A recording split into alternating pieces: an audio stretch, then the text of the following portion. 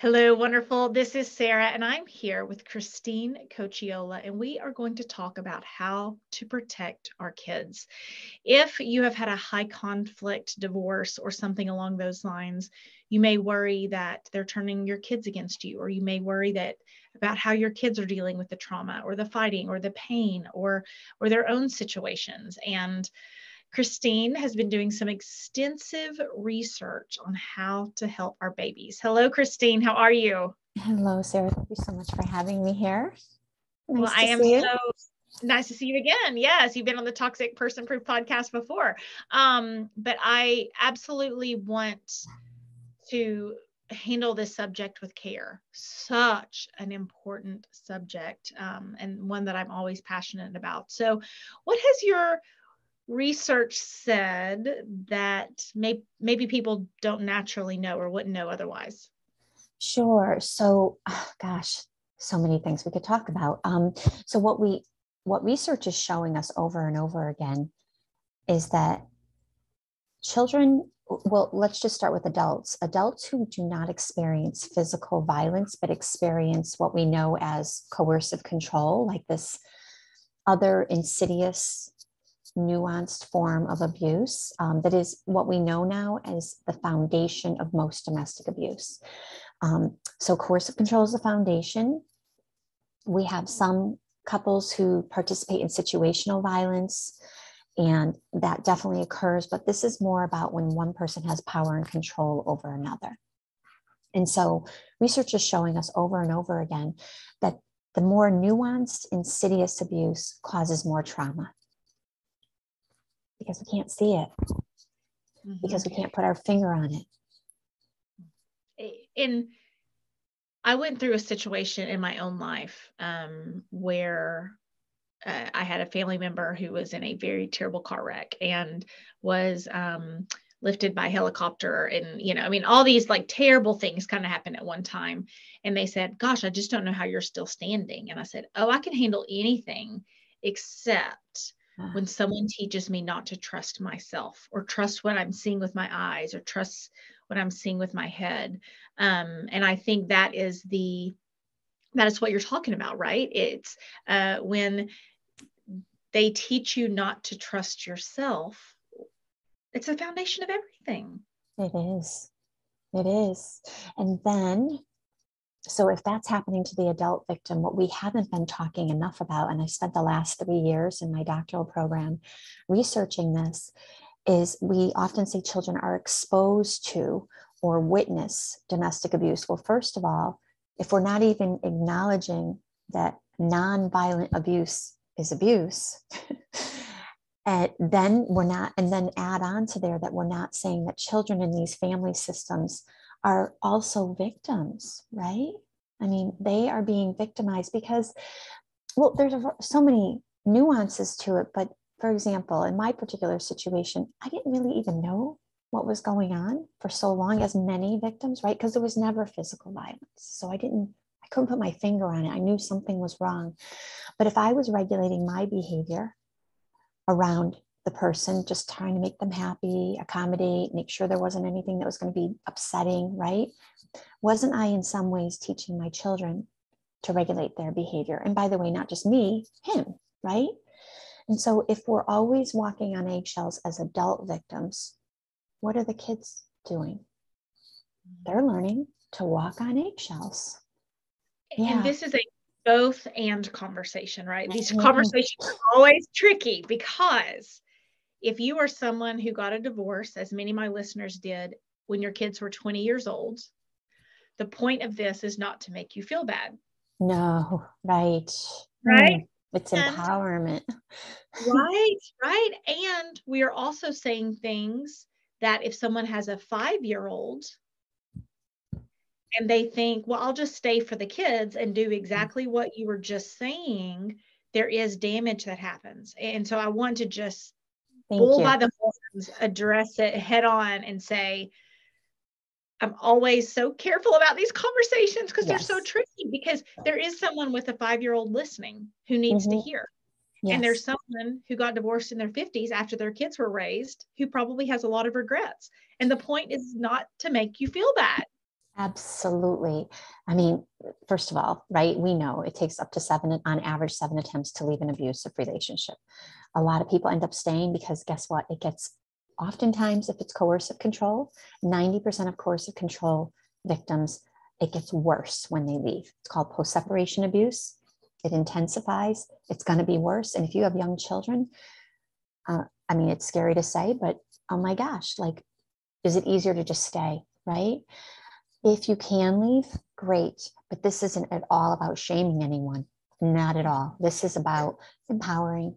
What would happen if you have this information, or if you could do things a little differently now? How could you change or shift your behavior? Because this is the thing that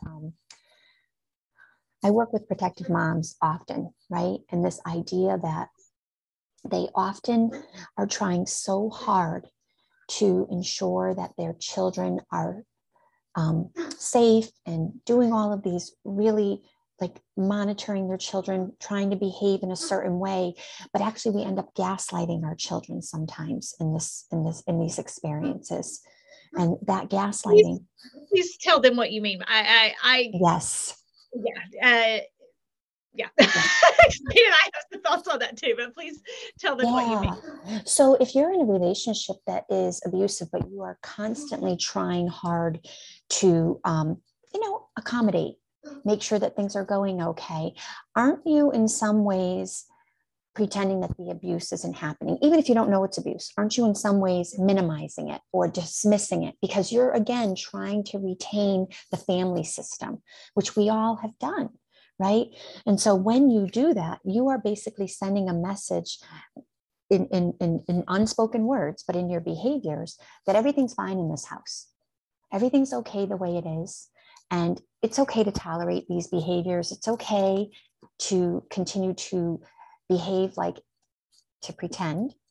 And so then we teach our kids, and that's the interesting part. So when I did finally leave, my kids didn't really see it for what it was originally, because I had done such a good job hiding it, right? They knew there was something, but they didn't really see it in the manner. And so we end up gaslighting our children unintentionally, not our fault, but we end up doing that.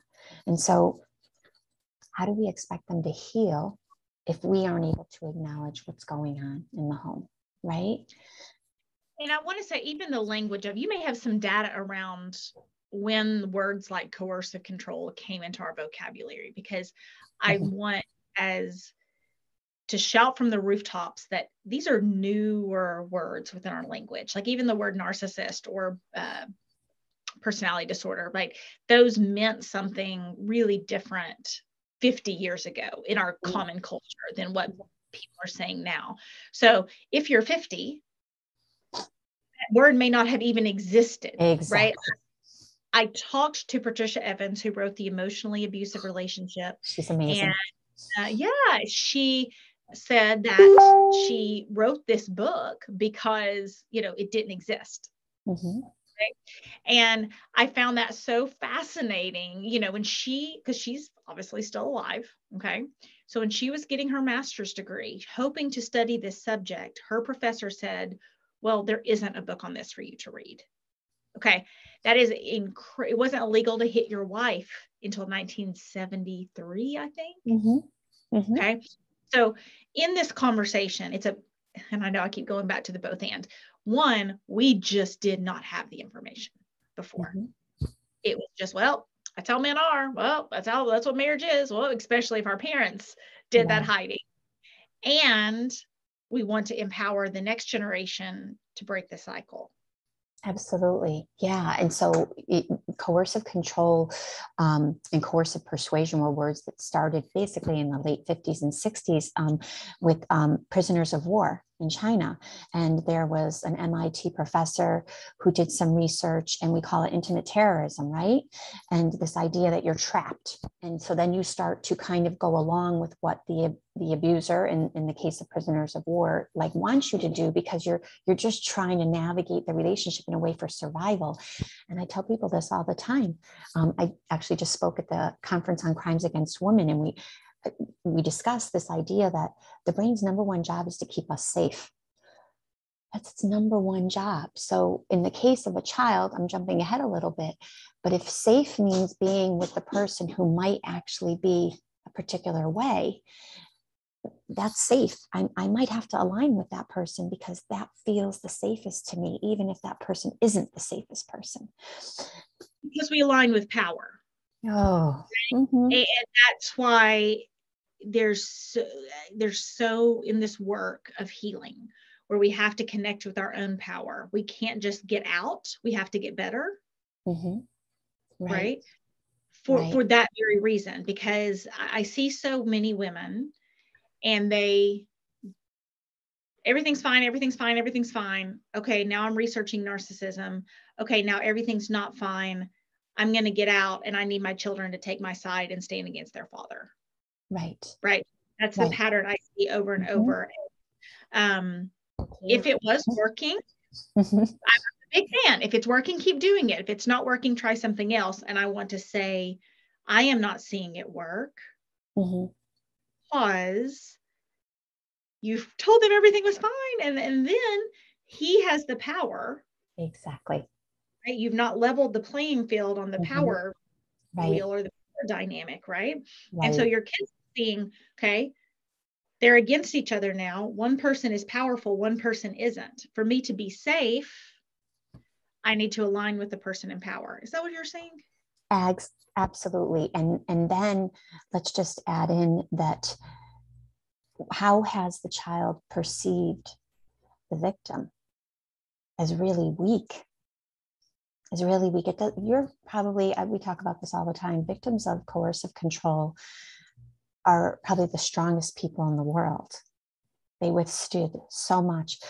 But how have you been portrayed and how have you behaved to survive in that family system? You've been portrayed as weak, and you actually feel weaker to the child. And so the best tactic for protective moms or protective parents, because again, we could talk about how this impacts both, it can impact both genders, but that the best tactic is for you to continually show your child that you are stronger than they think you are. That you don't need to say bad things about dad. You can speak the truth. You can speak the truth, but you don't need to.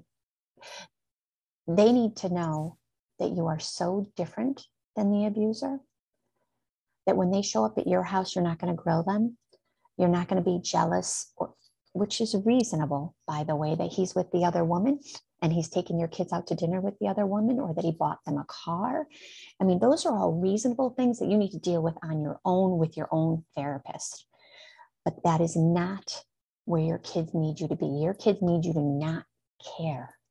They need you to not be worried about that. And they need to see you as someone who's more like, hey, what'd you have for dinner last night? Versus, where did dad take you? Right? Or, and sometimes I know that I've seen this happen where even just the mention of time spent with the other person triggers the child. So this is really important for protective parents to understand, is that when your child is coming home to you, they are hypervigilant. They are waiting for you to question them. They are waiting for your reaction to anything they did during that time period while they were gone. They are ready to fight, flight, freeze. They are just ready to just have this reaction, because when I said in the beginning of our conversation that we have suffered complex trauma, and we know now it's more significant than if someone had hit us, that your children have too. And their brains are developing. And because of that, there's a stunting of growth. Thank God it can recover. That's the great news. So it's not all bad news. But they are so traumatized that if you say, that's a nice shirt, and that's the shirt dad gave to them, and you think you're complimenting, by the way, you think you're giving a compliment, they are suspect. Why is she saying that about my shirt that my dad gave me? You understand that they are doing this all the time, connecting. Why? Because every single thing you say to them, they think there's an underlying reason, there's a covert reason for it, just like with the abuser. there's a covert reason for everything they ask you. So it's about them understanding that your love is totally unconditional and that you have positive regard for them, because the love with the other person is so conditional. One of the things I do with my kids is I'll say, what is one thing you could change about yourself to make me love you more? And of course the answer is nothing, and they'll giggle and say, nothing, or something like that. And something else within this happened this morning. My son is very academic, very, very, very. He loves, like other people dream about playing professional baseball. He wants to go to an Ivy League school. Like that's, he's very young, but he just loves school. Well, this morning he says, I was 0.4 points away from I got an A- in, literature this, and I was like, oh, well, that doesn't seem to matter at all. I said, nobody died. Okay. Nothing happened. Mm-hmm. Okay. And just sucked all the drama out of it. Mm-hmm. Right now. I didn't say, oh, you're failing math and you're not going to graduate high school. That's obviously a different situation. Right. But as what you're saying, sucking out the drama, sucking out the perfection, sucking out the oh, another phrase I say, everybody makes mistakes, even grown-ups. Mm-hmm. Everybody makes mistakes, even grown-ups, Or if I got to choose, if I lined up 200 kids and I got to pick which one I want, I'd still choose you. These are examples in my own life for our listeners that my kids love it, right? And even when they spill milk or something, you could see them glance up to is she going to react? Nope. Right. Never. And and you just bring up a very important point, and that is that we really are unable to make a lot of those types of mistakes, because the one time you do react, you've gone backwards 10 steps. And so they're so used to being prepared for us to have a response. I call it a reaction. So they are used to having us having a negative reaction, mm-hmm. that we have to be so careful not to have it. And that means even in circumstances where maybe, so you're giving those are great examples. What about when your kid comes home and you say, hey, what do you want for dinner? And they say, shut up to you, because they're so filled with anger that their relationship with you is, I call it, the relationship is so fractured that they don't even communicate with you in an appropriate way. What do you do in those moments? And in those moments, you say nothing, maybe. Maybe you say nothing when they talk to you that way. Now, that doesn't mean you don't address it, but it's not about in that moment coming back at them and saying, how dare you say that to me? Or that was disrespectful. Or because their egos are so compromised due to the abuse that they are engaged in this dynamic, that what we're trying to do is help their ego strengthen and help their ego be okay with shame. Because remember, the abuser is not good with shame at all. The abuser hates shame. That's why the abuser is so damaged. He grew up in a home where there was no unconditional positive regard. He was shamed for everything. So his persona is to cover that shame. So he puts out all of this information about shame. Sorry. He puts out all of this information, projects it onto everyone else. He can't handle it, right? So when children grow up in a really significant toxic situation, they also take on some of that.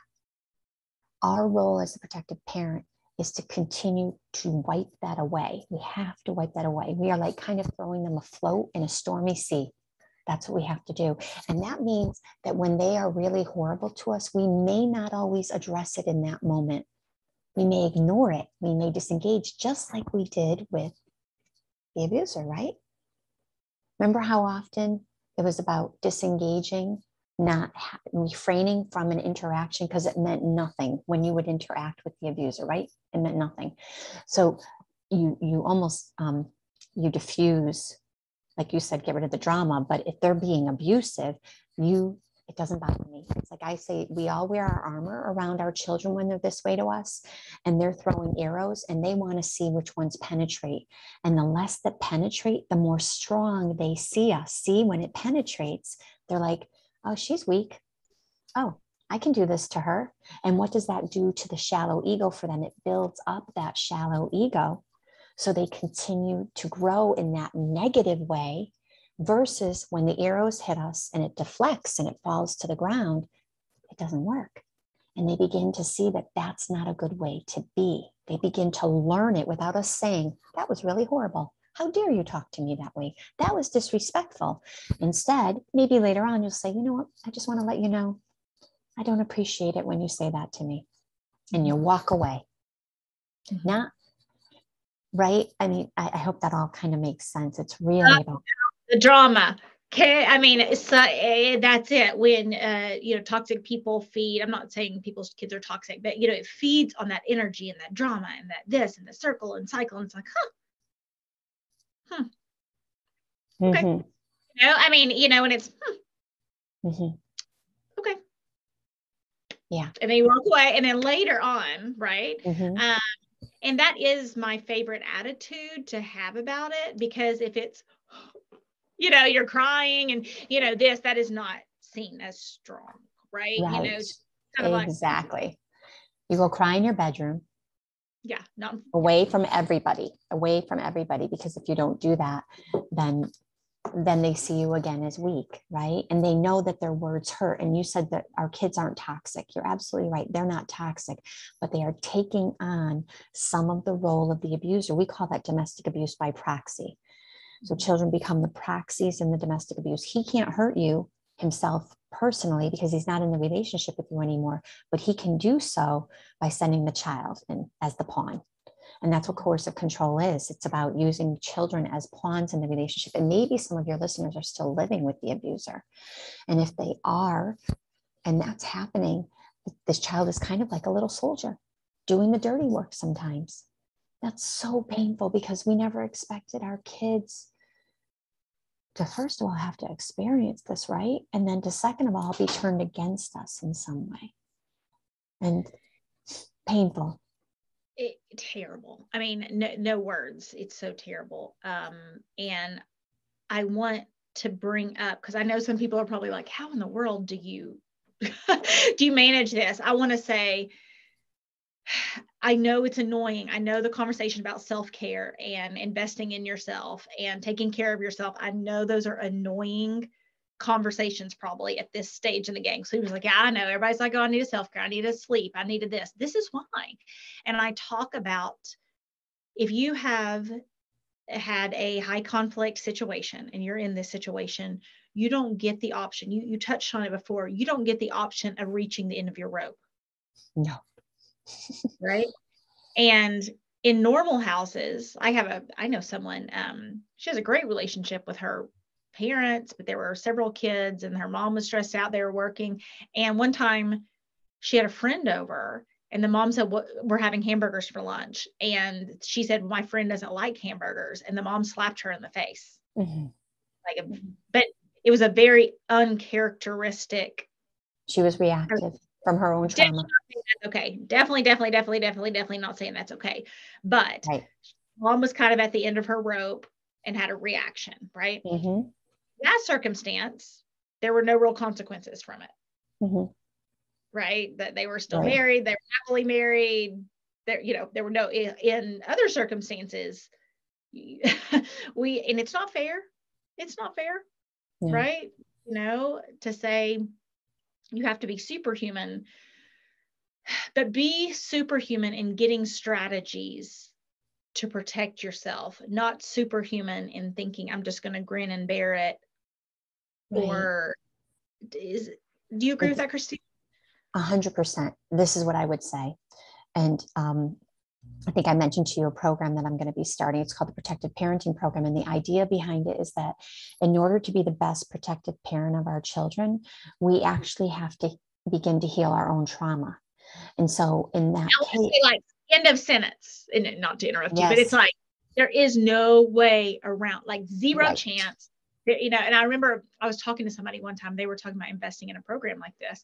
And they said, well, then I won't be able to send my son to space camp. I was like, okay. So how many people go to therapy when they're older? I didn't go to space camp. Not that many. How many people say, good one. My mom was depressed and miserable, and my dad was so controlling, and then he broke my mom and she never recovered, and blah, blah, blah. Like that's the long-term consequences. Right. And it just seems less scary. I understand it's less scary to pay for space camp than it is to do some of this work. I get it. Right. And so definitely you're absolutely right. Like this idea that if I can't figure out how to regulate my own emotions, because your kids, guess what their job is? First of all, even if there's not an abusive situation, their job is to trigger you all day long. I mean, they're not going to clean their room. Maybe when you have adolescents, the whole, so we don't sleep well when they're babies. I mean, there's so many things that add into us not having appropriate reactions sometimes, but we do have to have, if we can heal, they can heal. If we can become less reactive, they will be less reactive. And here's the thing, if the attachment is fractured because the abuser had that primary goal, that's what he wanted. If that relationship is fractured, you can reignite it. If you can be less reactive. So you see, it's all related. And so I want protective moms to be more empowered, to understand that they actually have a role. Could you imagine if someone told you, if you had a very sick child, God forbid, right? Very sick child, and somebody told you, if you do these things, your child will be healthy. You would do them in a heartbeat. Okay, I'm telling parents who are listening that their children are very ill. They've been coercively controlled by the abuser. They've suffered psychological trauma. And you, as a protective parent, have the key to making them healthy. You can. Like, wow, wait a minute. We'd all be running to the doctor if the doctor had a remedy and our child was sick. There are ways to get our children healthy. We just have to figure out how to be less reactive and to not engage in the behaviors that they are actually testing us with. It's all a test. Because guess what? They can't rely on the other person, and they don't think they can rely on you. So if you keep breaking every time they try to break you, right, with their words or their behaviors, if you keep breaking, they're going to know you're unreliable. Children need at least one caretaker who loves them unconditionally with positive regard. And if you're not going to be that person, they are screwed. I hate to say it, but they are. May I tell you a secret, Christine? In all the conversations I've had, and I've, mainly had conversations with women, it's interesting how few women complain about their fathers, even when their fathers were terrible. Mm-hmm. For example, my dad sexually abused me. My mom didn't protect me. And it's quite obvious that the dad was the one who did the most wrong. Right. And it's interesting and not fair that the mom is the one. Now, the mom should have protected her. I'm not defending the mother here. But I am pointing out exactly what you're saying, right? Like there are two paths. One, you become less reactive. You become the protective parent. You are seen as strong. Success. Two, you remain depressed, you distract yourself with YouTube videos, you try to travel and run away from your problems, or I'm just going to be super involved in my kid's life, so involved that I'm just going to love, which you're going to see as control, right? Or I'm going to ignore what their dad, like there are two paths, like we see it. Right. One is successful, one is not successful. It is. I get frustrated when people talk about healing being hard, or like scars last forever, or some of these things. I was like, it's not hard. You're making it hard because you're trying to like just distract yourself and call it healing. Mm-hmm. I'll just scroll through some dating apps. Okay. And you can. Mm-hmm. Out of my integrity and boundaries, I believe people have permission to do whatever they want in their lives.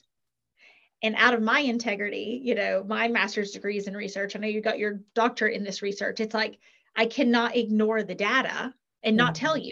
It's like people who smoke cigarettes are not as healthy as people who don't smoke cigarettes. It just is.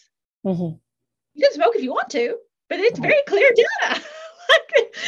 This isn't a guessing game. I don't want people to feel like it's a guessing game. Just like you said, if your kid was sick, you would do it. And then I think sometimes in healing from a toxic relationship or protecting your kids, it's like, yeah, but scars last forever. Mm-hmm. Right. No. Right. Yeah. If you're not doing that, if you're not taking that path, it is going to last forever, and it's going to cycle and cycle and cycle. Well, the cycle. So obviously, I mean, first of all, I'm so sorry you experienced that. It is such a prevalent problem in our world where there's abusers. And there's, I used to work in child welfare, and so often moms did not protect their children. So often, over and over again. So that's such a significant problem in our society, that children get abused, and that I didn't experience that. Someone had told me that. I want to clear that up. Okay. All right. Okay. Oh, someone had told me that story. Yes. And it was interesting to see their anger was geared at their mother for not protecting them. Right. Versus their father at acting badly. Yes. It's not fair. But also I found it empowering. Mm-hmm. Because the dad was kind of actually smaller in the people's mind. The mom was actually the one. So if that's true, and the mom is empowered and healing and happy and thriving, what does that do to the child? Mm-hmm. Right. And so I think you're talking about betrayal trauma, right? So this person, was betrayed not only by father, but also by mother. Totally. Right. And so that's the question, do we want our children to see us as someone who's betrayed them because we weren't able to be strong? Listen, we all decided to have kids, or maybe we didn't, but we have children, and it's our job to protect them. And that means, unfortunately, leaving your own issues at the door. Deal with them with your own person, get therapy, go in the bedroom and cry, take a cold shower, do all of those things. I mean, your child's coming home. I like maybe just give you a little strategy here. So, your kid's coming home, they come home, and they tend to be very, like, you don't know who you're going to get when they walk in the door. Are they going to be like angry? Are they going to be happy? You don't know. They're coming home from the abuser's house and they're coming in the door. How do you prepare for that? I'll tell you what you do. You take a nice freaking cold shower and you de-escalate your nervous system. If you can, you go for a run. You said this before, do some self-care, and then you get prepared for what they're going to tell you when they come in the door. Are they going to tell you they went to dinner with dad and his girlfriend and her whole family, and you're going to be so triggered and upset about that because come to find out he had multiple affairs and now he's bringing this other woman into their life, and that hurts you. That's painful, right? It can't be. It can be, but not in front of them. What are you going to say when your child tells you something that triggers you? I want you to be ready. I want you to have a response. Oh, honey, I'm glad you had a good time. Be ready. What do you want for dinner? Like, diffuse it. But if you're not ready for what they're going to say and it triggers you and you're reactive, you've totally screwed it up. You've disempowered yourself. Mm-hmm. Mm-hmm. Be ready. And role play. Oh, I say role play over and over again. What does your kid say? What is their typical thing of saying when you tell them they've got to clean their room and they get really nasty with you? You're prepared that they're going to do that. They do it all the time. What do you need to do differently so that they realize they're not getting your goat every time, right? What do you need to do? Yeah. And I want to wrap everything we're saying in like sugar and love and kindness and kisses and unicorn sparkles and like everything, because I remember I did an interview one time and they said, gosh, when you're talking about toxic relationships, it's just not fair. Mm-hmm. And I was like, for us to heal, for us to move forward, we have to take fair and just like, okay, no, it's not. Like, the more we wrestle that bear of this isn't fair that I have to do all this, this isn't fair that all this is happening, the more we are wrestling that bear of fairness, the more disempowered we are going to be. Mm-hmm. No, that's popping up. It's like, gosh, that's just not fair. And I say, yeah, it's not. And I want to focus on what's strategic, not what's fair. Because it's fair. Right. We are very aware. I know you and I are talking and we're not crying and we're not weeping and we're not, disempowered right now, but it doesn't mean that's because this is the only version of us that has existed. We We have Right. our own fears, right? And so I want to say like, oh, we get it. I'm so sorry. I'm so sorry. Sugar and kisses and unicorns and buck up, Let's get to buttercup. work. Exactly. Yes. This is what works. The other way doesn't. Yeah. Right? And I love that you're saying this because I feel like it's so important to say, I don't think there's any greater heartache than knowing the child that you gave birth to, that you expected to raise in a beautiful family, that child has been so harmed, and that child could behave so horribly to you when all you have done is love that child implicitly. There's no greater heartache. What protective moms and parents need to realize is that your child has been indoctrinated in a regime of coercive control, and they are just trying to survive. That's all they're trying to do, is survive. And in coercive control, going back to the army and war thing, right? Mm-hmm. I don't think anyone says, well, this isn't fair. War isn't fair. Of course, war isn't fair, right? Mm-hmm. We go, oh my gosh, this is terrible.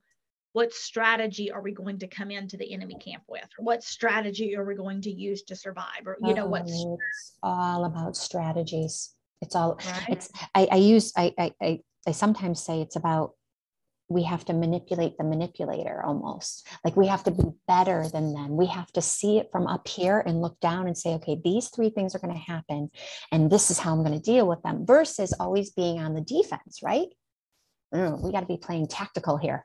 Tactical. I literally have that anytime in communicating with a toxic person or being in this, you always need to be on offense. If you find yourself in defense, exit quickly, like you're about to lose. Exactly. Right?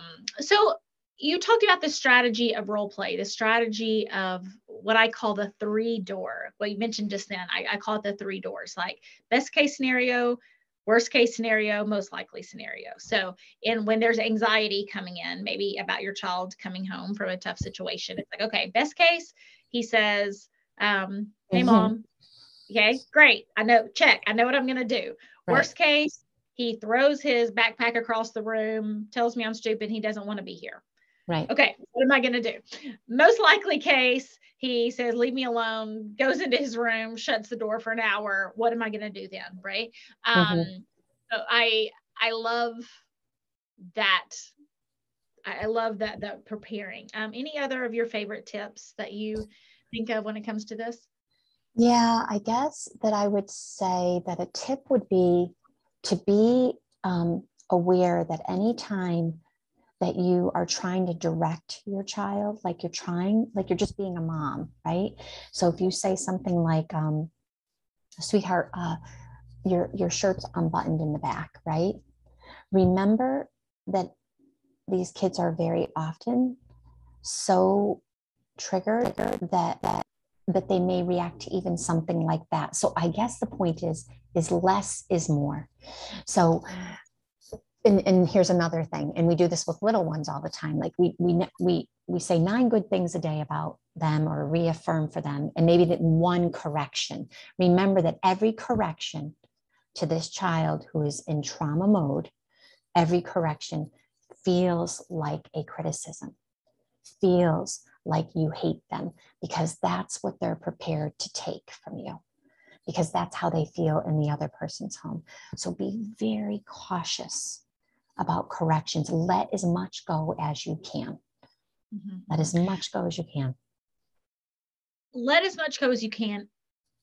And if things aren't extreme, I would also add, kind of what I did with my son when he was like, oh, I made the A-, which is a big deal to him. I was like, oh, well, good thing nobody died. Like, and to him, that was light and that was funny, right? Make everything light.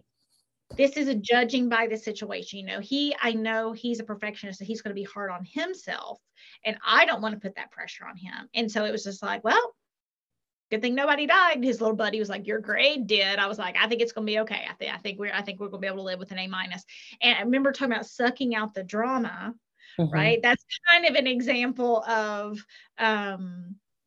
when possible, when someone's super triggered and they are super, at the end of their rope, that would not be appropriate. It would probably backfire. But especially if your kids are younger and you're trying to prepare, how do I navigate this Yeah. As they get older, and it's like, oh, you dropped out of college today. Okay, that's, oh, well, okay. In some of the building blocks, because I want to be both preventative. I think about all these in like stages of cancer, right? And I think some of what you're talking about is in level, stages 3 and 4 of cancer. And we have to have tactics for that. And then if we're only in stage 1, how do we kind of prep ourselves for success in the future and kind of set some of those baselines and habits in the future too? Right. No, that totally makes sense, because part of the program that I've created is this idea of understanding grief and loss, because we have to kind of grieve what we expected. And until we grieve that, right, and we go through the stages of grief. And so really what we know is it's about acceptance. It's radical acceptance. This is my life. This is what's happened. Now, what do I do with it? My child could either grow up to be really insecure, filled with anxiety, unfortunately, maybe end up in a horrible relationship, or maybe could be an offender because the ego was never developed the way it was supposed to be developed. There's so many ways that this could go. I'm gonna find meaning in this. David Kessler talks about finding meaning. It's the 6th stage of grief. He worked with Elizabeth Kubler-Ross before she died, and they started talking about, what are we going to do to make this child, my beautiful child's life, different than I expected? It's already different than I expected, but it could go in a really bad way. I'm gonna make changes in me so that my child has a better chance of being successful. And that means, by the way, and this is a huge thing, lowering the bar. This kid's been through a lot of really bad things. This kid may not do the normal college route. This kid may go part-time. This kid may work at, a store for a long period of time and maybe not go to college because they've been traumatized. So it's accepting it and accepting them for who they are. Remember, this child doesn't feel accepted or loved by their other parent. And truly, they think they don't see it. We need to love them unconditionally. Accept them for who they are. Yeah. I know you have a great program coming up. Will you tell people where they can find out more about protective parenting? Sure. It's called the Protective Parenting Program. It's at www.protectiveparentingprogram.com. It's also, you can find it under iknowyourheart.com, because who knows their children's hearts better than their protective parent? So iknowyourheart.com. And it will be about a 10-week program. I haven't quite figured it out, but so I'm a licensed clinical social worker.